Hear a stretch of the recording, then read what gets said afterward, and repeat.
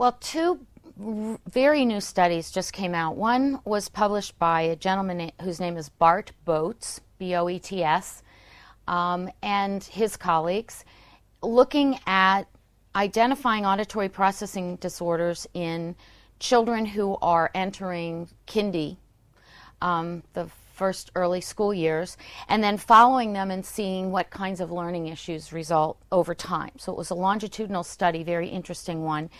And he found that when children have auditory processing disorders in kindergarten, by the time they're in the third grade, they're very likely to be diagnosed as dyslexic. So I'd say the new research is pointing to the fact that auditory processing disorders are a significant contributor to some of the learning problems that we see in a lot of children in school.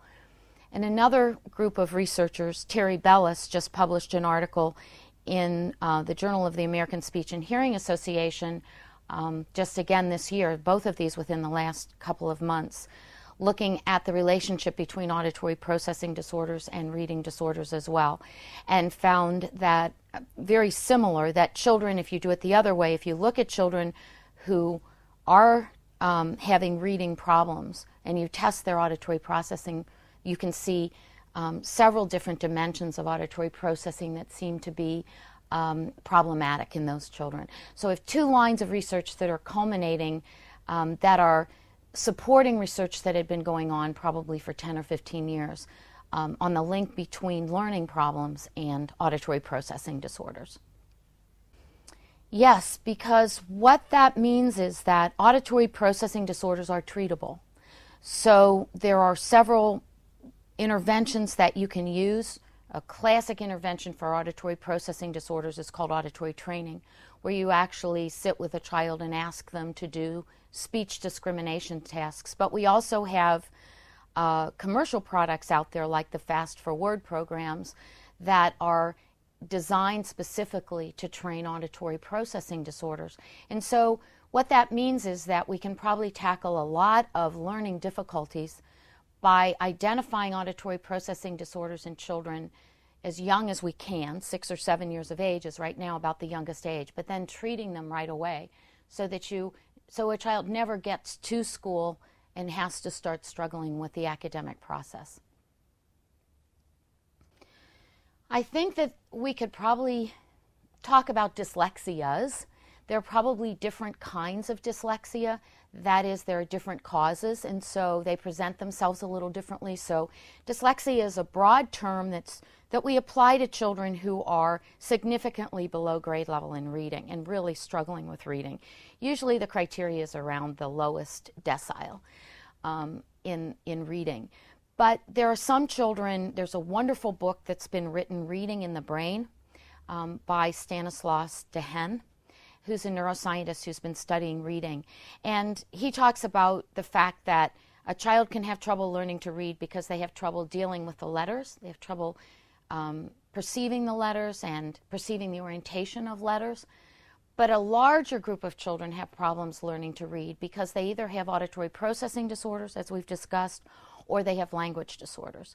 So that converting the written symbol into a word isn't as difficult for them sometimes as figuring out what that word means or what the grammatical forms of the sentence mean when they read it.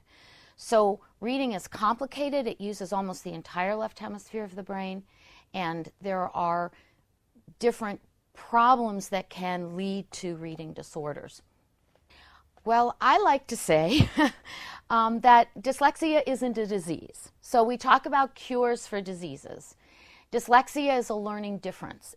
It involves children who are not as good with auditory processing, let's say, or who are having some problems with language and learning the language system. And so because they're having problems with learning, I don't think of it as a disease, and if you don't have a disease, you're not looking for a cure. You're actually looking for interventions to help the child to overcome or to bypass some of the difficulties or obstacles they have in the reading process, and also to augment the systems that are weak. Sure. Well, a famous example that a lot of people know is Chuck Schwab. And he gives talks on how he was dyslexic and how difficult that was for him. And as you know, he's a major CEO of one of the best investing, online investing, or biggest investing, online investing corporations in the world. I have a daughter who was diagnosed with dyslexia when she was in year 3. And she's now vice president of a small corporation in New York City and doing remarkably well.